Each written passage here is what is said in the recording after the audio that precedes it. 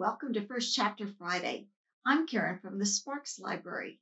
Today, in honor of Black History Month, I'm going to read to you from the book, What Color Is My World? The Lost History of African American Inventors. It was written by Kareem Abdul-Jabbar and published by Candlewick Press in 2012. Yes, Kareem is a famous basketball player, but he's also many other things. And one of those things is he's a writer. It says back here, the NBA's all-time leading scorer, Kareem Abdul-Jabbar, is one of the most accomplished basketball players in U.S. history. He is also a New York Times best-selling author of 7 books. Since retiring from basketball, he has been busy writing, making films, and speaking around the world about how different cultures can learn from one another. He is dedicated to bringing history and social studies to children across the globe using basketball as the language that unites them. This is his second book with his co-author Raymond Obstfeld. Both authors live in California. Chapter 1. You've got to use your imagination, Mama encouraged us. That's what adults always say when something looks really awful, but they want you to say something nice anyway.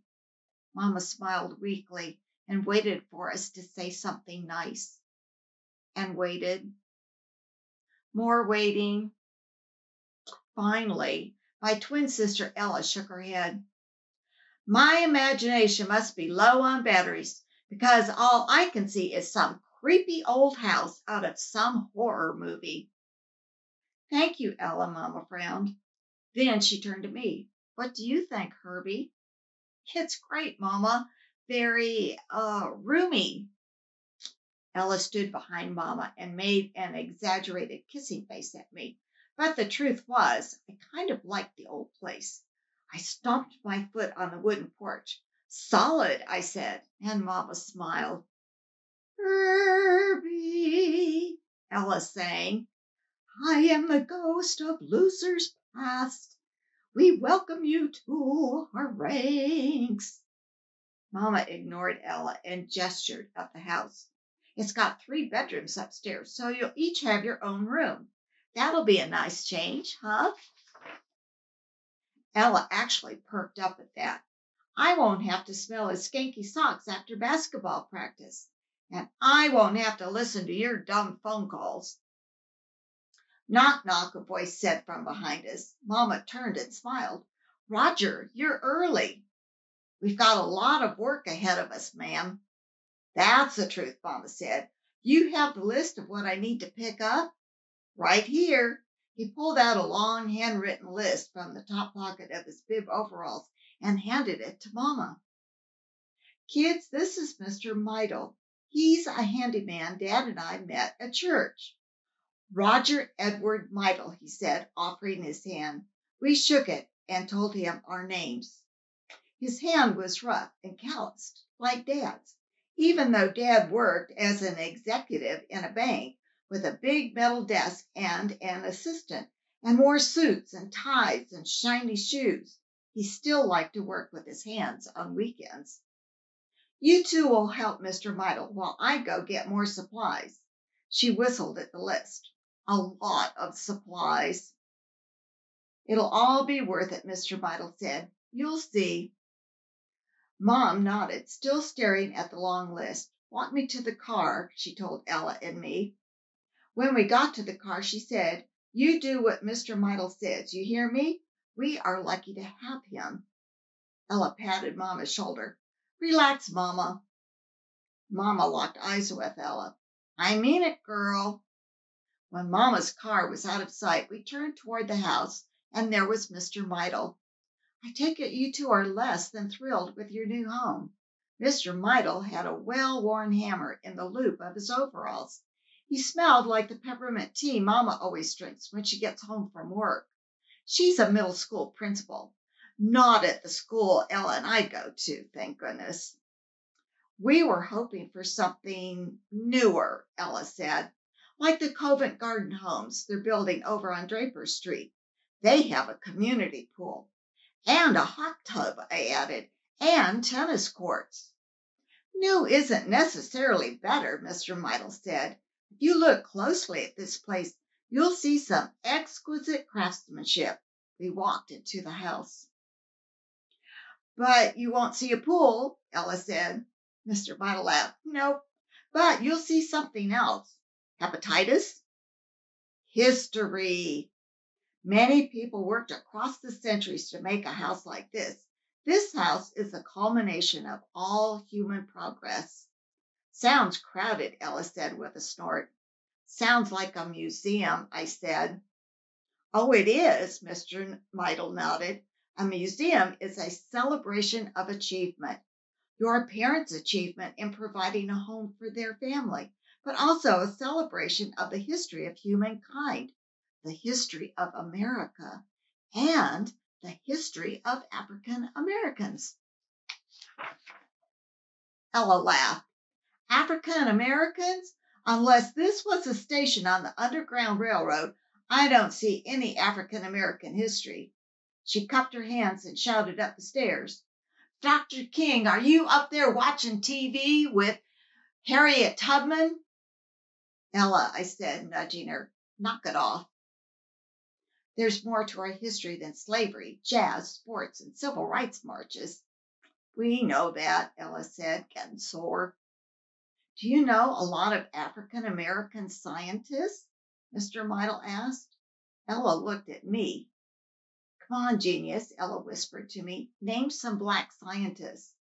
I'm sure I'd read about a few, but I couldn't remember a lot of names. Finally, I said, George Washington Carver. The peanut guy, Ella said with a triumphant look. Amazing man, Mr. Midle agreed. They called him the Black Leonardo, after Leonardo da Vinci. Who else you got on that list? Ella and I looked at each other. Then we shrugged. Mr. Midle walked over to the wall and flipped the light switch. Overhead, a bare light bulb burst ablaze with light. Who invented the light bulb? He asked. Thomas Edison, I said. You going to tell us he was black? Ella said. It was a trick question, Mr. Midle said. No one invented the light bulb. What? Ella and I said at the same time. Oh, Edison had a lot to do with bringing us the light bulb, but no one invents anything, not by themselves. Then how come all the history books are filled with names of inventors? I asked. It's easier for people to remember one name, and easier for teachers to test you on those names. In truth, all inventors only improve on what's come before. They should be called innovators rather than inventors. See, inventing is like standing in a bucket brigade. People stand in a line that stretches from a water source to a fire, and they pass buckets of water up the line. The last person in line throws the water on the fire and gets all the credit for putting out the fire.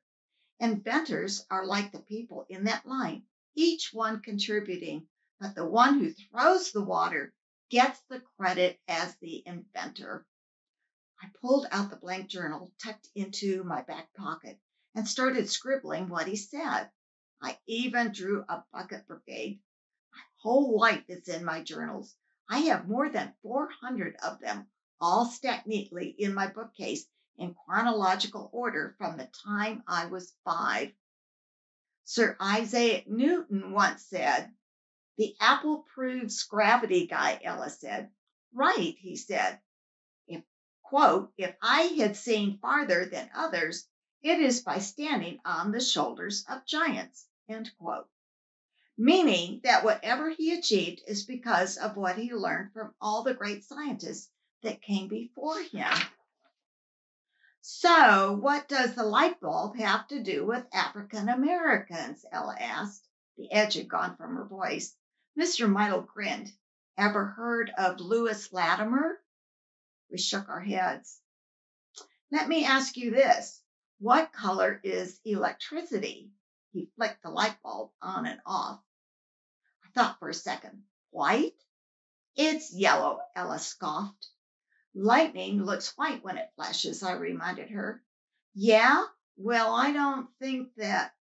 This electricity, Mr. Meidel interrupted, is black. Black? Ella and I said at the same time. We both stared at the light bulb. You sure your glasses just aren't dirty? Ella said. This city gets its electricity from the nuclear power plant. In fact, 20% of all the electricity in the U.S. comes from nuclear energy. That is thanks to Dr. Henry T. Sampson, who invented the gamma electric cell, which makes it possible to convert nuclear radiation into electricity. Ella looked at me. How come you didn't know that, Thomas Nerdison? I shrugged. Good question. Why didn't I? Speaking of Thomas Edison, Mr. Meidel said, you ever hear of Granville T. Woods? Ella and I shook our heads. He was known as the Black Thomas Edison because of all his inventions. In fact, Edison even tried to hire Woods. Alexander Graham Bell's company bought Woods's telegraphy invention. Mr. Meidel flicked the light switch off and on. Black electricity. Black electricity, Ella chuckled. She grabbed my journal out of my hands and started scribbling notes. You are going to love this next part, Mr. Meidel said. He leaned forward as if he was about to tell us a deep, dark secret. Ella and I leaned forward too, listening. He picked up a broom in each hand and tossed them to us. Get to work. He walked out of the room, but we could hear his laughter echoing in the hallway. As soon as he was gone, I grabbed my journal back from Ella and started writing down everything he told us. You're crazy if you think I'm doing all the sweeping while you scribble away, Ella said. I don't want to forget what he just said. I want to find out more later. She snorted and started sweeping, then stopped and snapped her fingers at me. Give me some paper, too, just to make sure you get it right. Dr. Henry T. Sampson, born 1934, gamma electric cell. Ella's fast facts. There are 442 nuclear power reactors in the world. 104 of them are in the United States. These reactors provide 14% of the world's electricity and 20% of the U.S.'s energy. Dr. Henry T. Sampson is just as much an action hero as the muscle-bound Samson from the Bible. Born in Mississippi in 1934, Dr. Sampson was the first African American to earn a PhD in nuclear engineering, which he did in 1967. In 1971, he invented something called the gamma electric cell, which converts radiation directly into electricity. It was a big deal, and Dr. Sampson won a bunch of awards for his invention. Here's something interesting about him that has nothing to do with science. He also wrote books and produced documentary films about overlooked African American filmmakers of the 19th and 20th centuries. And here is a picture of Dr. Sampson.